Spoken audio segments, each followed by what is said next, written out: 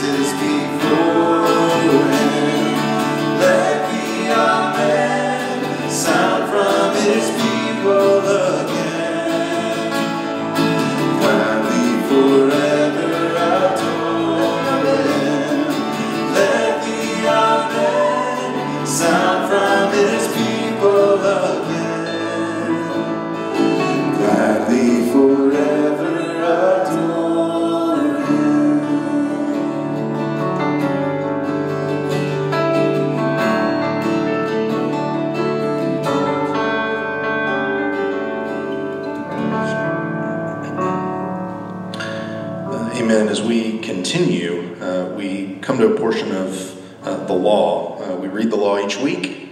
From some portion of the scriptures, it reminds us of how God has designed us to be, to live, to work, how life works best when we live under his design. And so today, from 1 Peter 5, beginning the second half of verse 5 through to verse 11, very appropriate words for us in these days as we face the unknown of the coronavirus and everything that we're dealing with in our nation and our world. So hear these words, and then would you pray with me once we finish. Clothe yourselves, he says, all of you, with humility toward one another. For God opposes the proud, but gives grace to the humble. Humble yourselves, therefore, under the mighty hand of God, so that at the proper time he may exalt you, casting all your anxieties on him, because he cares for you. Be sober-minded, be watchful. Your adversary, the devil, prowls around like a roaring lion, seeking someone to devour. Resist him, firm in your faith, knowing that the same kinds of suffering are being experienced by your brotherhood throughout the world. And after you have suffered a little while, the God of all grace, who has called you to his eternal glory in Christ, will himself restore, confirm, strengthen, and establish you. To him be the dominion forever and ever. Amen. Would you pray with me? Prayer of adoration and confession. And I'll leave room at the end, as we've been doing during the season of Lent, for you to take a few moments and silently confess. And then we'll have a corporate confession of sin that we will say together. And you'll be able to follow along with that on the screen as you are worshiping with us. So pray with me. Father, indeed to you, as we just read, to you alone belongs the dominion forever and ever. Yours is the kingdom and the greatness and the power and the victory and the majesty. All that is in the heavens and on the earth is yours. Yours is the kingdom because you are exalted as head above all. The earth is yours and all that is in it, all who dwell on it. You are the God of all grace. And because of that, grace flows out of you and through you to us, those you've saved, those you've come to redeem while we were weak, while we were sinners, while we were ungodly. You love to make your enemies into your children. And that fact alone amazes us. And not only should it amaze us, but it should settle us. It should calm and quiet us. We're reminded of the prophet Zephaniah's words, especially in times like these, that you rejoice over us with gladness, that you quiet us by your love. What a good Father and a kind King that you are. And we confess, Father, to you this morning how powerless we are. We would say, we do not know what to do, but our eyes are on you, even as we confess our sins silently. Take a moment and silently confess.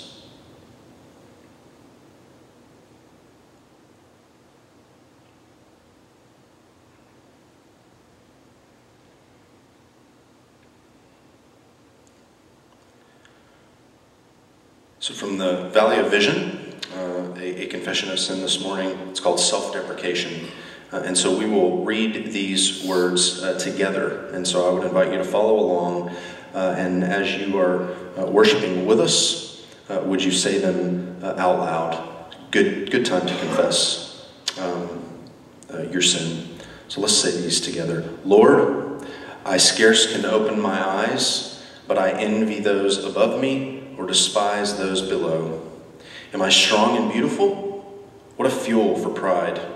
Am I weak and needy? What an occasion for sadness. Am I gifted? I lust after applause. Am I unlearned? How I despise what I have not. Am I an authority?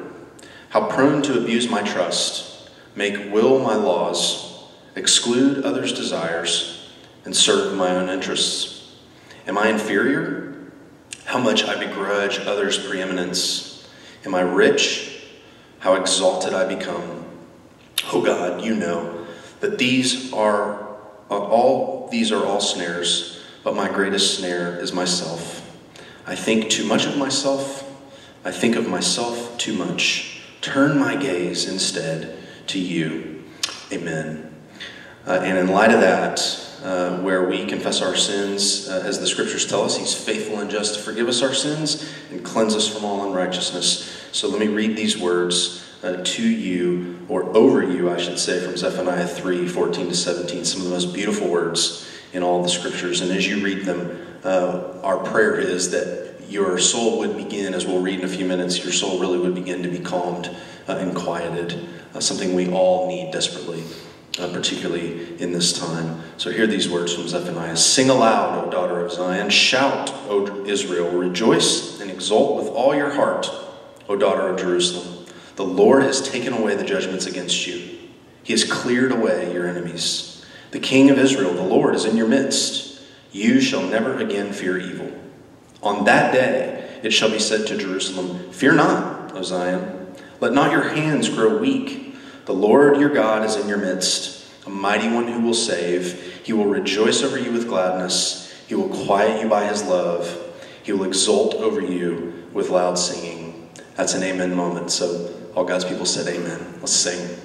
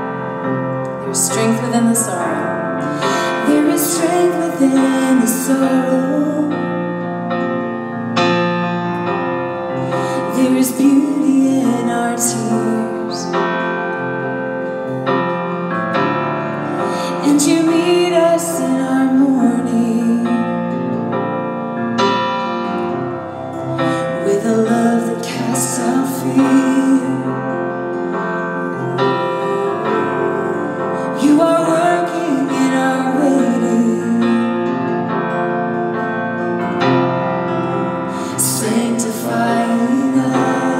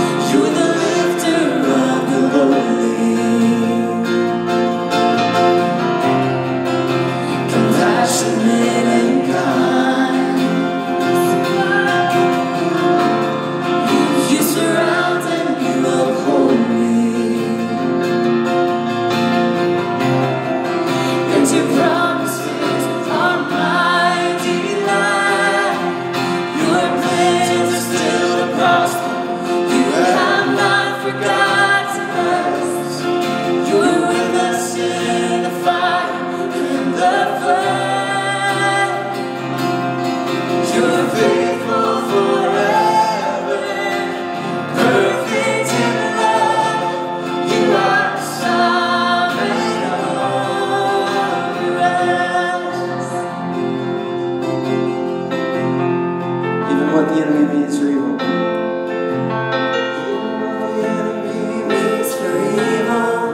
You turn it for our good. You turn it for our good and for your glory. Even in the valley, you are faithful. You're working for our good. You're working for our good and for your glory. We believe, even what the enemy needs for evil, you turn it. Turn it for our good, for your glory. Even in the valley, you are faithful. You're working for our good. You're working for our good, for your glory. Your plans are still to prosper. You have not forgotten us. You're with us in the fire. You're faithful forever, perfect in love. You are sovereign, faithful forever. You're faithful forever, perfect in love. You are sovereign over us, and you are sovereign over us. You're sovereign. You are sovereign over us. Amen. Normally, at this point in our service, we take an offering. Obviously, we can't do that today, at least in person. But I do want to direct your attention to the digital worship folder. There's a link there, which I would say this kind of idea just came to me a few minutes ago, that if this is normal pattern for you to give on Sunday mornings or in person, maybe take a few moments now, click on that link, pray as God would have you give, and give at this point, even as we're worshiping together through the live stream. But to bring that up, obviously the church's work continues in the midst of not being able to do some of the normal programming and activities that we do together, and that depends on the generosity of God's people. And so we would encourage you, ask of you, and continue to pray you toward generosity in your own heart toward the work of the church. And so I would commit that to you. And again, the link is there. A couple of other things to mention to you. We will have updates on the coronavirus as it relates to Redeemer City and things that we're doing. Please check our Facebook page, our website. Website and app are probably the best places to do that. We'll have an update each week, probably a letter of some sort, communication from Drew or the elders as to what is next for us. We'll be reevaluating in 3 weeks' time. You've probably seen that if you haven't already, as well as resources for sermon discussions, community groups, and so forth. Again, if you are new and you've never been here before, but you're tuning in for the live stream, maybe a neighbor or a friend has mentioned it to you and you got online and are with us this morning, there's a card there, and if you take a moment, fill that out for us. Again, it's just a way for us to meet up with you, albeit virtually, or maybe in person at some point in the near future. So we would love it if you would do that. And lastly, we have a Facebook page, and there'll be resources on the Facebook page as well. We have a weekly community Bible reading encouragement video. We'll be having an elder host a prayer time, I believe, each Monday in the coming weeks. Again, through a live virtual means. And so look for that as well. But all of these virtual ways in which we're trying to communicate and keep up with one another, please take advantage of those too. With that, I would invite you to pray with me as we come to another time of prayer of thanksgiving and intercession. So would you pray with me? Lord Jesus, as we come this morning, we are so grateful that you took the judgments rightly due to us. They are taken away from us and put onto you, in you, as we read earlier, we can be restored, we can be confirmed and strengthened and established because you were cast off, you were broken, you were weakened, you were exiled to hell itself. What wondrous love is this? What a wonderful and merciful Savior you are. Thank you that, like Naaman, as we read about this week in our community Bible reading, we can't earn our salvation by offering you anything except our trust and faith in your healing power. Thank you for the promise of your presence, that you make yourself present through the Holy Spirit living in us. Oh, how we need the comfort of that promise in these days. Holy Spirit, come and quiet our souls, calm them with the power of your presence, humble us with the reality that you are the Lord. There is no other. Nothing escapes your gaze. May we find great comfort in that. And so as we come this morning to intercede, we ask that you would, oh Father, look with favor on the world that you've made. Have mercy. Have mercy in so many ways and as it relates to so many people. We pray this morning, particularly all the nations of the earth, of course, as they have been experiencing the effects of this virus, but we pray particularly for Italy and for China and Iran.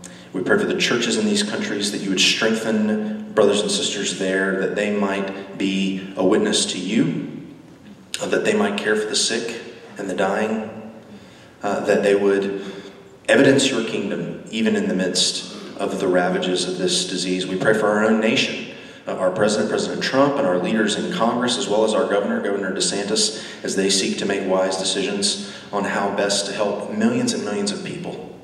Father, help us not complain or critique constantly, but to hope and to bear all things out of love, the love that comes from you. We pray for our county, Holt County, and our city, Winter Haven. We pray for local businesses that are impacted by this pandemic. We pray for Legoland and the employees and the leadership there as they've had to close for a number of weeks due to this. We pray for those especially who are elderly or sick or who live with compromised immune systems already. Would you protect them? And would you help the public services, the public health services, to serve them faithfully and well? And finally, Father, we pray for our own church, Redeemer City. Would you help us use this time to care for one another, to spur one another on in faith and love? We pray that everyone connected to Redeemer would become known in this time as the best neighbors in their respective neighborhoods.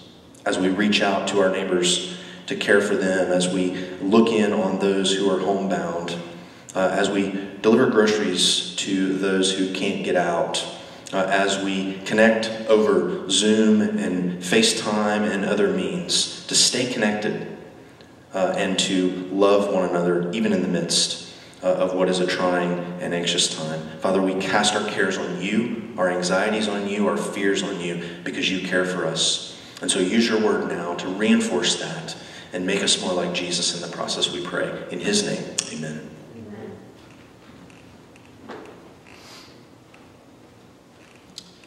Thanks, Jonathan. So, hey there, everybody. My name is Drew Bennett, one of the pastors here at Redeemer. We're so glad that you could join us for the service. I wanted to say, as we get started, thank you for your flexibility over these past few weeks. You've been great. I'm so impressed by the resiliency that you've shown. There have been so many great things happening virtually. I'm overwhelmed by it. There's a pattern in the history of the church where suffering is met with courage by people of faith, which then becomes opportunity, which results in the advance of the gospel. And that's what we're praying that this will be for us as well. The kingdom continues to come. God's will is being done just on Zoom and Facebook and FaceTime as it is in heaven, and I'm rejoicing in that. If you're new to our church, or if you're new to the idea of church, and you're with us today, I want to say welcome. And we're so glad that you're tuning in with us. We're glad this format of service allows you to join us. And so just so you know kind of what our normal pattern is, in the teaching portion of our services, we usually make our way through a book of the Bible, chapter by chapter, or in small chunks. And so in February and March of this year, we've been looking at a section of the Psalms called the Psalms of Ascent. The book of Psalms is the hymn book of ancient Israel and of the church today, but these Psalms of Ascent are a collection of songs within that hymn book that the Jewish pilgrims would sing together as they made their way up to Jerusalem for the feasts, which God commanded they go to 3 times a year. And today, we come to Psalm 131. And so if you have a Bible there at home, and you want to open it, that would be great. Or if you want to look in the worship folder we've provided for you, or I think just over my shoulder on the screen behind me, we'll be able to read these words together. Psalm 131. It's very short, only 3 verses. O Lord, my heart is not lifted up. My eyes are not raised too high. I do not occupy myself with things too great and too marvelous for me, but I have calmed and quieted my soul. Like a weaned child with its mother, like a weaned child is my soul within me. O Israel, hope in the Lord from this time forth and forevermore. This is God's word. Charles Spurgeon said Psalm 131 is one of the shortest psalms to read, but one of the longest to learn. And to get right to the point, the psalmist says here, look there, I've calmed and quieted my soul.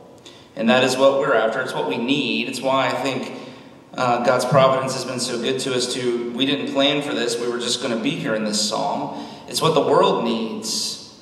For people of faith to be so composed and reasonable and full of courage in the midst of the storm like the one we're facing as a society today. Jeremiah Burroughs, who was a famous Puritan preacher in the 16th century, during an outbreak of plague that rocked England, he preached a series of sermons that became very, very famous and became a book called The Rare Jewel of Christian Contentment, which is probably one of my top 5 books that I've ever read. It would be a great time to buy that. Amazon would probably appreciate the business and read that. What a great opportunity for us to do as well. But he preached that series of sermons to his people in the midst of such great pain and loss, because he knew that the real storm wasn't the disease. It was their unbelief.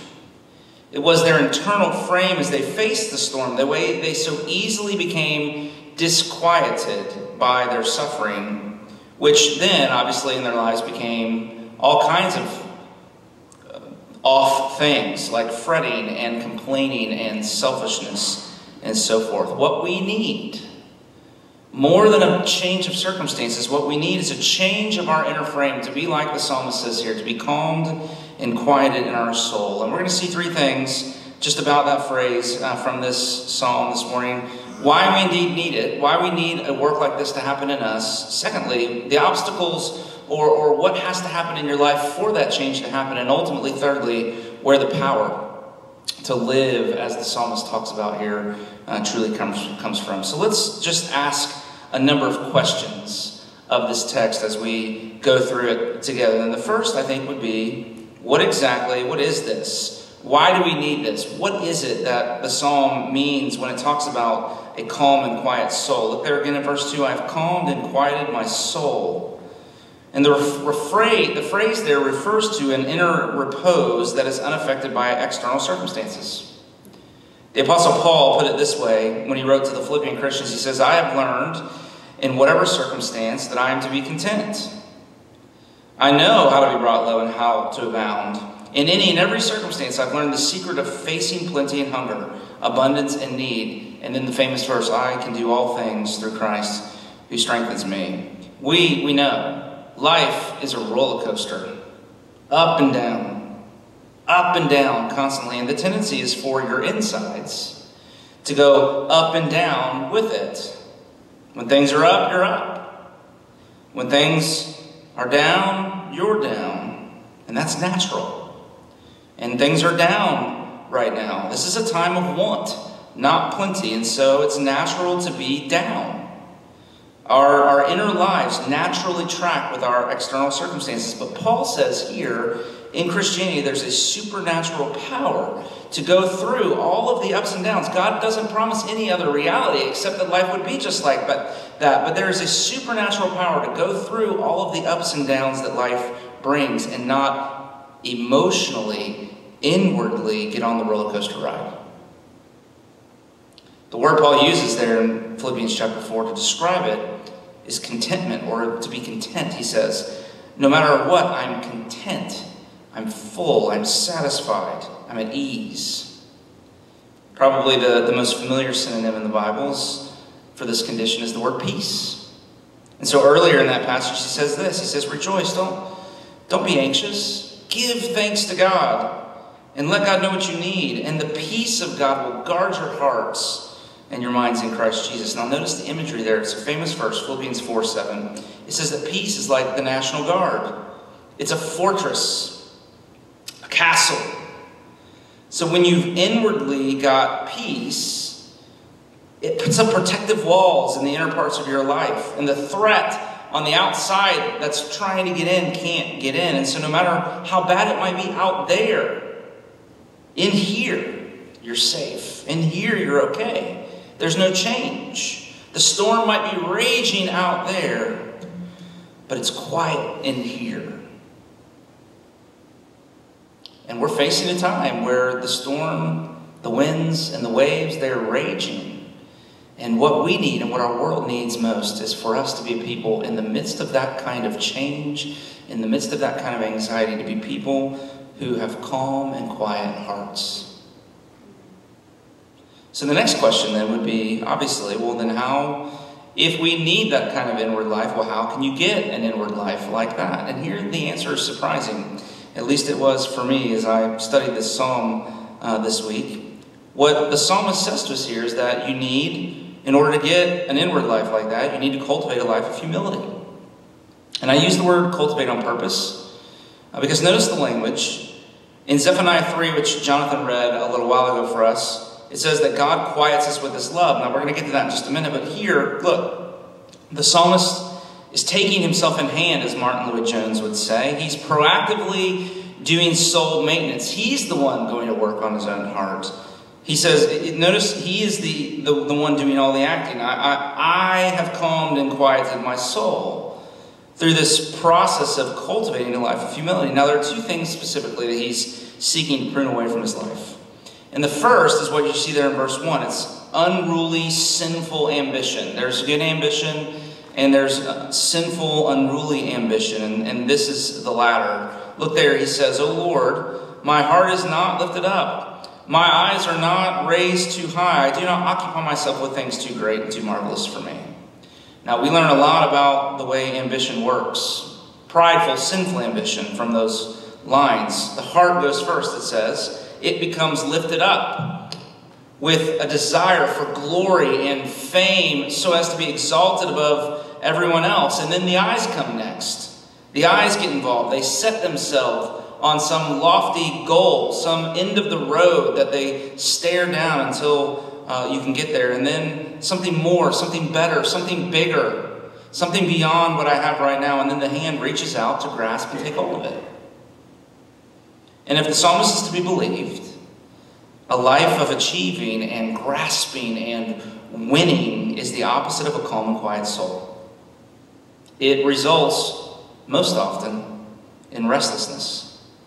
St. Augustine talked about this quite a bit. He said that in his experience, you can win, you can get to the top, you can accomplish all your goals and dreams and still feel just as empty and anxious as you were before.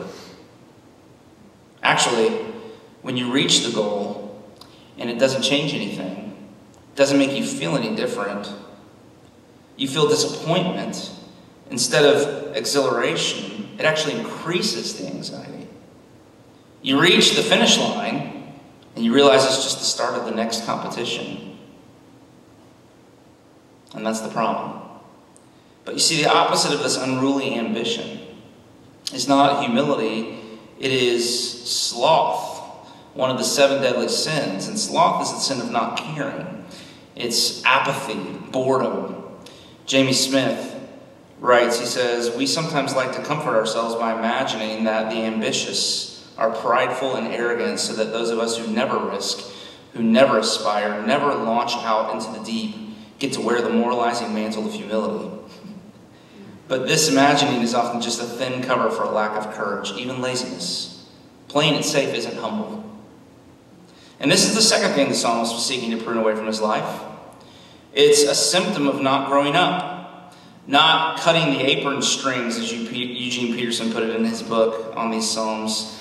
Look there in verse 2, I've calmed and quieted my soul like a weaned child with its mother. That is, a child who is growing up, who's maturing, who's already leaving her mother behind and venturing out on her own. So it's one thing to think too much of yourself and to occupy yourself with things too great for you. That is one danger.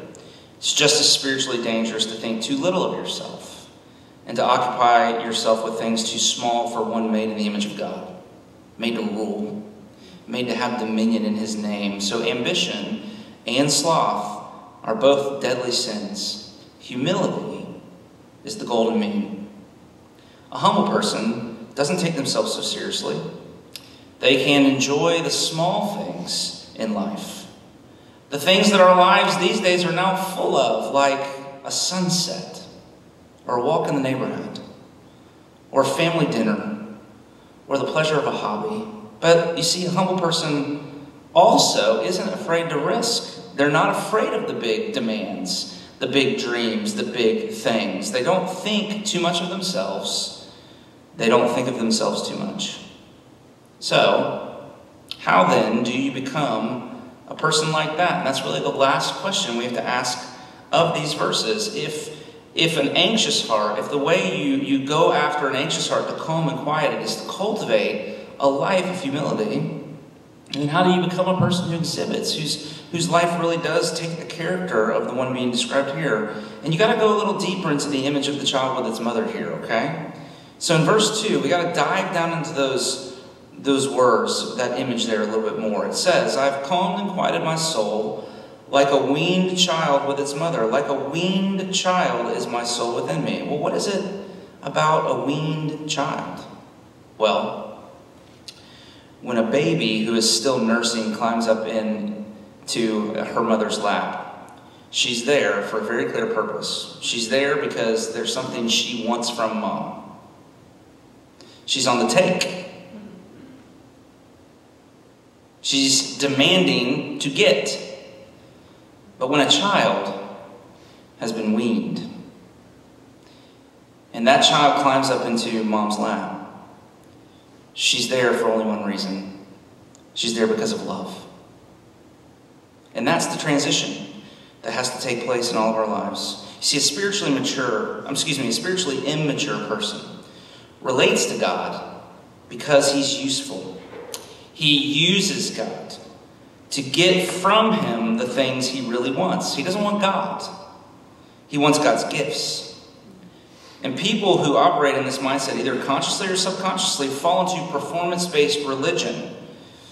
And it goes something like this. If I want God's gifts, a good life, health, career success, everything to go well with the kids, whatever it might be, if I want those things, then I've got to do what he says. I've got to be good because we all know God is good to good people and he's bad to bad people. And I have to earn his favor. I've got to earn that generosity from him. And that is performance-based religion. And it's the way most people think about God. It's the why beneath so much of our ambition.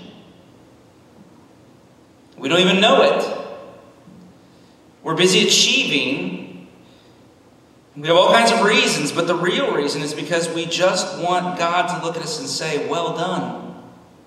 And it's the why beneath our sloth too. It's easier to not care and to just not do anything, not dare anything, not risk anything than it is to fail and have God disapprove of us. Again, you might not even feel it.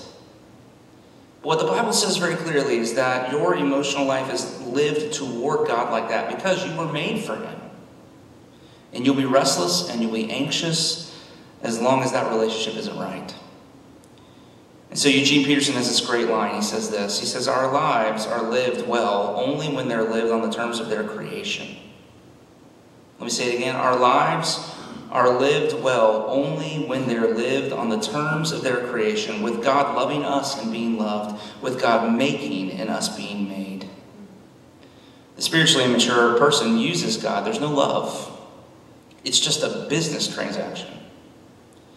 But there's only one thing that can calm and quiet your soul. And it's to have, and there's only one thing that can really cultivate a life of humility, and it's to have a relationship with God like the relationship between a weaned child and her mother. Verse 2, like a weaned child is my soul within me. And the weaned child, she isn't thinking about what she can get from mom. She's just enjoying being wrapped up in mom's arms. Your soul will never be right. You will never know the calmness and the quietness the psalmist talks about here until you know, without a shadow of a doubt, that you know, above all things, you know with absolute certainty, both that God loves you and also that it's all grace. And let me just finish with that. Just those two thoughts as we close. I absolutely adore the Zephaniah passage we read, which says that God rejoices over us with singing. Isn't that an amazing thought? He will quiet you by his love, it says there in Zephaniah 3:17. It's just so beautiful. It's almost just too hard to comprehend. And it's the very similar language to Psalm 131 here, but it shows the way God's love does this rather than the way we work on our own hearts. He sings over us a love song that when we truly internalize it can make our hearts calm and quiet. When my girls were much younger, I have two girls, I would sing them a lullaby from an Andrew Peterson album. And the chorus of the song, and I would sing it to them every night as they went to bed. And the chorus, I won't sing it to you, but I'll just say the words. The words are, beautiful girls, our beautiful girl, Daddy loves you. He loves you, most beautiful girl in the whole wide world. And every night we'd sing this song, and I would sing it as they were falling asleep. And then I remember the day, it had been many years ago now, we were around the house, and Sarah, who's my youngest, was doing the chores that we'd given her to do, and she was in her room, and I could hear her singing at the top of her lungs from her room, beautiful girl, Daddy loves you, over and over and over again. It was just the best. That the love song that I had been singing over her night after night had sat on her soul. And she knew she was loved. Do you know that God loves you like that? Does God's love song sit on your soul like that? A song he sings over you in love. If so, you'll be able, like the psalmist, to avoid unhealthy ambition. You won't have anything to prove. But also to avoid sloth. You don't have anything to fear, anything to be afraid of. And instead calm and quiet your soul. But there's a second question. Do you know that God loves you like that? But here's the other question. Do you know how it is that God loves you? How it is he can love you like that? Do you know that his love is all grace? That is, that it's not dependent upon your performance at all, good or bad. See, Christianity is not religion, it is gospel. It's not advice, it is news. And the good news that I get to share with all of you week after week, but again this morning, is this. Jesus Christ, God himself, has come to earth to live the life that you should have lived and to die the death that you deserve to die. He lived before God as you. He died on the cross, a substitute for sinners as you, for your sins, so that now God loves you as him. Humility is self-forgetfulness. At the end of the day, it's not thinking about yourself. It's not thinking about you so much. Well, do you know that God in his love for you isn't thinking about you? Think about that. That God, as he's loving you, he's not thinking about you either. He's not impressed with your successes. He's not frustrated with your failures. The Bible says this, he loves you and I for one reason. He loves us for Jesus' sake. So, you don't have to be achieving. You can't improve on what Jesus has done for you. And you don't have to be afraid of failure. If your soul is resting in Christ, the verdict is in. God has already decided, and your performance does not earn you God's love, so it cannot forfeit it. It's all grace. This is what Christians believe. And so, take a deep breath. You want to do that with me? Let's take a deep breath.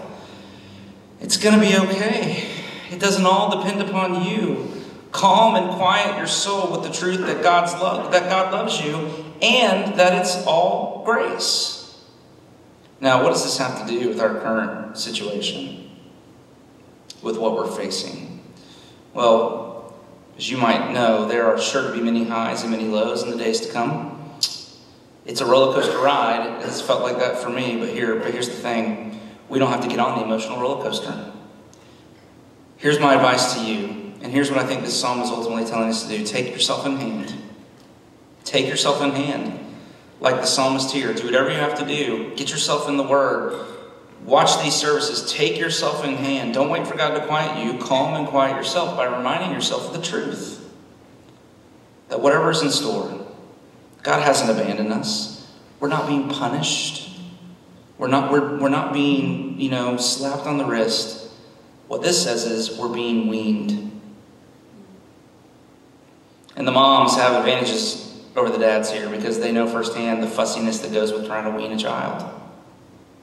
God is weaning us to mature our faith. He's weaning us from our addiction to comfort. He's weaning us from our reliance on positive gains in the stock market for joy. He's weaning us from the toxic unreality that we're in control of our lives. And it's a good work for him to do because the end of it is more faith, more joy, more peace. And those are the things that we need the most. Those are the things that will allow you and I to live with the kind of inward repose and courage that could yet again turn the world upside down. So, friends, listen, here is God's word to you this morning, and it's just how the psalm ends. Hope in the Lord. Hope in the Lord from this time forth and forevermore. Amen. Let's pray. Would you pray with me? So, Father, thank you for these few minutes that we've had to be together this morning. Thank you for how faithfully you have loved us through these dark days. Thank you that you will prove yourself, we know, to be faithful tomorrow and the day after and the day after. We have every reason to believe you. So we do not need to take our hands and put them on our lives and work things out the way we think we need for them to be, but we can receive from you. We don't need to sit around and afraid to do anything for fear of making a mistake, but we can risk and be bold and courageous. Help us to cultivate lives of humility and to calm and quiet our souls before you, so that those who don't know you would see in us something that would cause them to ask questions, so that you might be glorified in us, so that we might find the joy and peace and the hope and the meaning that we're meant to have as you wean us in this time. Would you continue to do this good work in us and give us gracious hearts to receive it as a good work from your hand. And we pray all these things in Jesus' name. Amen. Let's respond as we sing, Dear Refuge of My Weary Soul.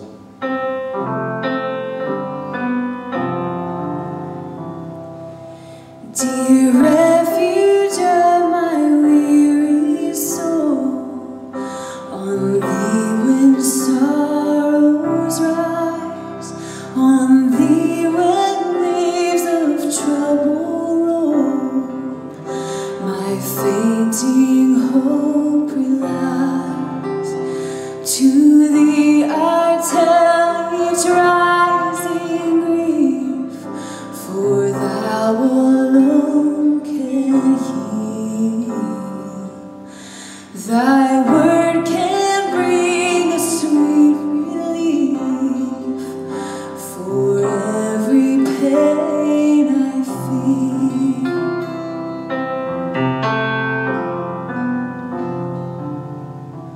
But oh, when gloomy doubts prevail, I fear to call thee mine. The springs of comfort seem to fail, and all my hopes decline. Yet gracious God, where shall I flee? Thou art my only trust, and still my soul would cleave to thee, though prostrate in the dust.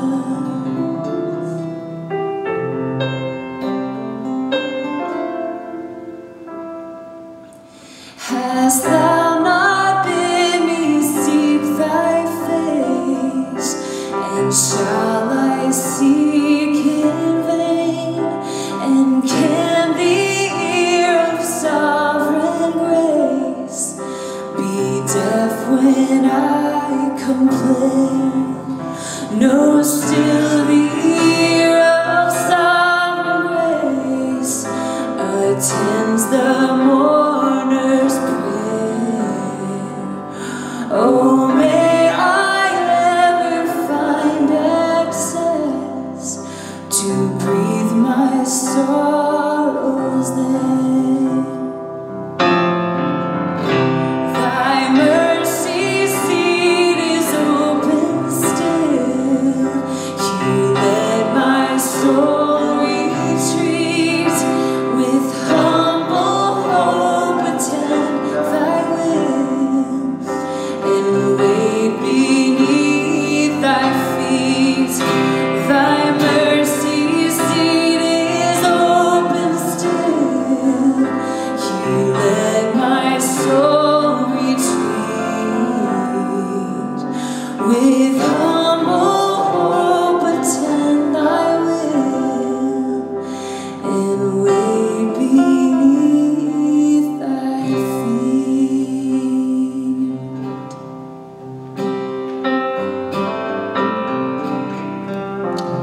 Amen. And so if your faith is not in the Lord Jesus Christ, we would say to you, believe. He is worthy of putting your whole heart's trust and hope and dependence upon. But if your faith is in the Lord Jesus, then the way you calm and quiet your soul is to listen again to these words of benediction, that this is the defining reality of life, no matter what this next 7 days before we do this again holds. So hold on to these words. View your circumstances through what God says here. Don't view God through what your circumstances bring. So receive these words of benediction. All of those whose faith is in the Lord Jesus. May the Lord bless you and keep you. May the Lord make his face shine upon you and be gracious to you. May the Lord turn his face towards you and give you his peace, both now and forevermore. Amen. God bless you. We're praying for you. Go in his peace.